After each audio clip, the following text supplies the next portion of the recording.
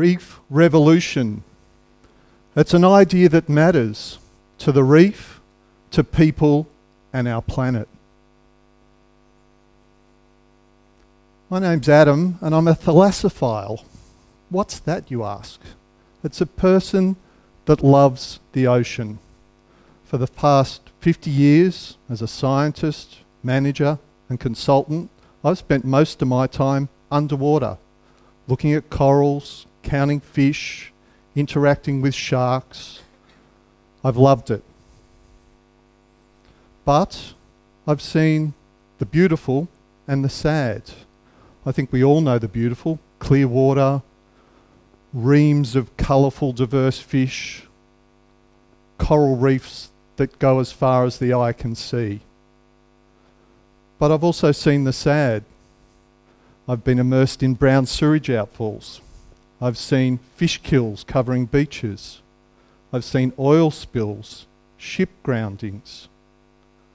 I've been shocked and saddened by the changes to the environment in my lifetime. 50%. What does 50% mean to you? Are you an optimist or a pessimist? 50% of our coral reefs have been lost in the last 30 years. It's a scientific fact. Is lost the right word? Maybe it's more correct to say we've damaged or destroyed 50% of our coral reefs over the last 30 years. And in Australia, we're relatively fortunate. If you go to other countries like the Maldives or Fiji or Tonga, they've lost or damaged up to 80 or 90% of their or our global coral reef resources. It is a very grave situation. Reefs are one of the most biodiverse ecosystems on the planet. On our doorstep, we've got one of the largest living ecosystems that can be seen from space. It supports thousands of species. Millions of us visit it each year. It generates a multi-billion-dollar tourism and fishing industry. But as I said, it's very sad that those resources are declining. Why? Well, the main 4 reasons are given as climate change, coastal development, overfishing, and declining water quality. I've got a slightly different perspective. I believe all those causes are real and we're doing some good work on them, but the biggest factor is people. People are linked to all of those factors and do damage to our reefs and to our environment and our planet. But let's flip that problem around. People are also fantastic. They're diverse, they're hopeful, they're creative, they do amazing things. They have fixed problems in the past. They've started revolutions. So I have a lot of hope for our future with people in Australia and throughout the world. Perhaps we can learn about caring for our reef from the people who have lived in our country sustainably for 40 to 60,000 years. The Caring for Country model shows the interlink and connection between people, knowledge and country, and it's sustainable. But we don't have a similar Caring for Reef model. In order to try and provoke your thinking, I've developed what I think is the relationship between people and fish and the reef. And in my perspective, it's a taking model where people take fish and they damage the reef. It's not interlinked. It's not as good as the Caring for Country model. I'd like to also move from the reef to the bigger picture of the planet and the sustainability, because what we do locally also has an impact globally. I think we're all aware of the metaphor of footprints. We all have a footprint, and that often reflects our environmental impact, whether it be the food we eat, the travel we do, the house we live in. Do you know your personal footprint? I know mine, and I am sharing with you that the Australian population's footprint is equivalent to 4 planets. We only have 1 planet, so that's certainly not sustainable in the longer term.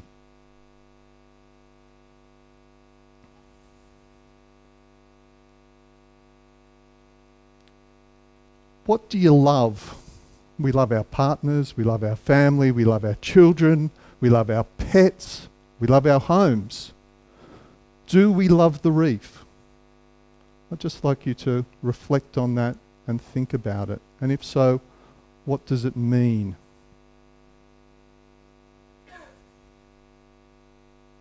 "85% is a lot of Australians.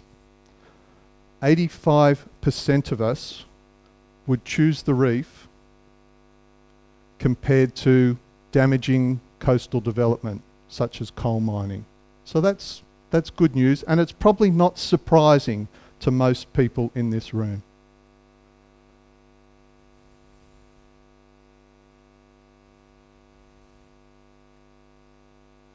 So based on that, can we have a new model to how we relate to the reef? A model that's interconnected, that has a very strong foundation, where we care for the base. We don't want it to decline and shrink and be damaged. We want it to grow and be a solid foundation that we can then have sustainable fisheries and sustainable people and healthy communities. This is idealistic, but I have hope. But in order to have hope, you need change. Perhaps you need a revolution.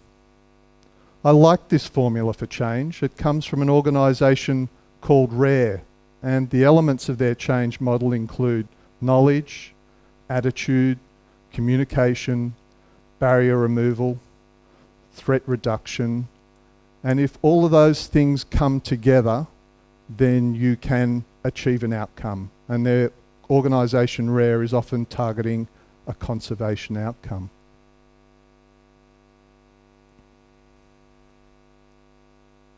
But I'd like to personalise it. My story, it's all about people. As a scientist, I can respect the formula side, but if you don't have people on board, it's only words, it's only numbers. So I'm going to personalise the model with some people that have influenced me. And my knowledge hero is Jacques Cousteau, a Frenchman who developed scuba diving. He put together the early films. He wrote a book, The Silent World. As a youngster growing up by the beach, it was Jacques Cousteau who I wanted to be. And I think he influenced my career to become a marine biologist. So thanks, Jacques. And this man is an absolute giant in terms of communication. Everyone would recognise his name. David Attenborough, his TV shows, his videos, his way of communication is amazing. And certainly over the last year or so, he's had a lot to say about the reef. In fact, he's even taken his message to prime ministers and presidents and said, you're not doing enough on climate change. You need to do more on that, otherwise we're going to lose the reef. Let's move to my next hero. I think you'll all recognise him as well. Ian Kiernan is an average Aussie bloke and a sailor. And he was concerned about rubbish, so he decided to get a few mates together and clean up Sydney Harbour. 40,000 people turned up, and it was an amazing result, and it's since gone to clean up Australia and clean up the world. So I've got a lot of respect for people like Ian who can do amazing things. And finally, I don't think anyone's going to recognise this person. Barrier removal.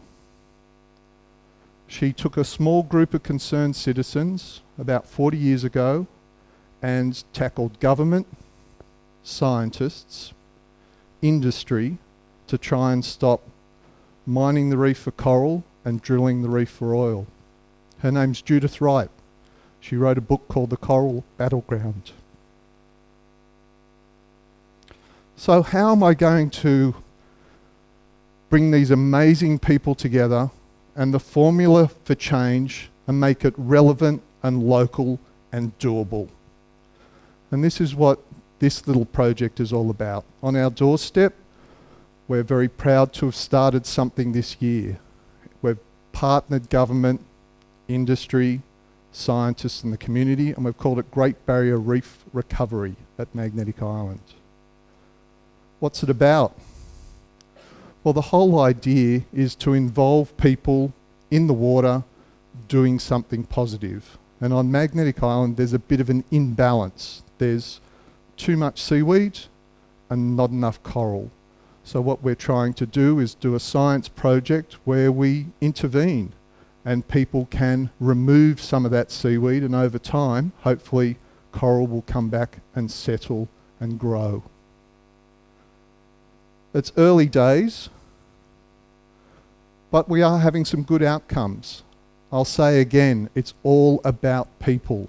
And one of our indicators is how many people we've involved, how many days. And over a short period of time, we've actually exceeded our expectations. We've had over 155 people over 10 days in the water at Magnetic Island, which has been great. Most of them have been international students from America, and it's been quite interesting. Americans have the largest footprint in the world, and when we have a discussion, their behaviour changes. It makes it real for them.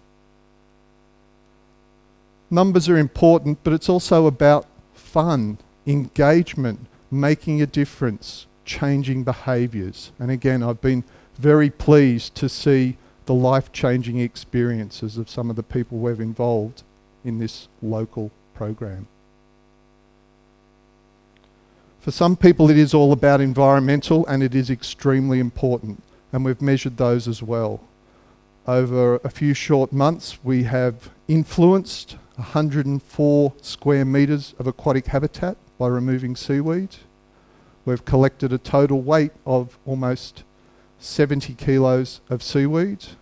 Our research has shown that baseline we had about 50% seaweed in the quadrats at the start, and following intervention we got it down to less than 10%. So that was positive. From a sustainability perspective, people often ask, what did you do with the seaweed? Well, we've thought about that as well, and the seaweed has been given to the local Reef Guardian school to be used as compost. So we're constantly evolving the project and trying to make a difference. And this is how you really make a difference. 155 people is great, but it's not enough for a revolution. But we're fortunate through social media, Facebook, Twitter, Instagram, web pages, video, that we've all got huge networks. We've been on national TV with this program. So we have now influenced tens of thousands and possibly millions of people about the benefits of people power and reef recovery. I'm very proud to show you this example. This was written by the students following one of their reef recovery field trips. They say things like, we were deeply moved by it all. It was a life-changing experience. We're going to tell others. The reef's really important. So just to try and recap the Reef Recovery Project, it started really small, but from small things, big things can grow. And this is a pilot study, but we've already had some social benefits in behavioural changes, threat reduction to the environment, and we're finding some conservation outcomes for the reefs at Magnetic Island. And here's the big picture: change and people. It's all together and they're linked. And I wanted to emphasise, I have talked about the four heroes, the Jacques, the Ian Kiernan, the Bro and Judith Wright. But I also recognise the 155 people who were involved in the project. They're also heroes. Some of them had never snorkeled before, but they got in the water, they were hands-on, and they told their friends. So I'm very proud to recognise them as reef champions. But a revolution needs to be simple. And here's Reef Revolution in 4 simple steps. Something you can remember. It's got an acronym. We love acronyms. KARE. Firstly, K is for knowledge. I'd love you all to do your personal footprint. Do it soon, today, tomorrow, within a week, but don't forget and have a look at it and see where you are using up most of the planet's resources and see if you can reduce them. A is for attitude. Care about the reef, care about our country. Money is nice, we need that as well, but you've got to show that you care about the reef. I recognise we're a diverse audience. R for me is reef, but it could be recovery, or it could be revolution, or it could be renewable energy. I'll leave that to you. But I'm asking for you to find a project that you're passionate about and join it or start one up. And finally, whatever you do, you need to communicate it and you need to educate people. That's where the real power is. That's where a small group can turn into a large group. So in conclusion, a lot of people are silent, and I think it's a real danger to not stand up and talk about things that matter to you. The reef matters to me, so I've been proud to share an embryonic idea on Reef Revolution and KARE. Now it's up to you. This is your call for action to do something positive for yourselves, for the reef, for the planet. Long live the reef. Viva the Reef Revolution.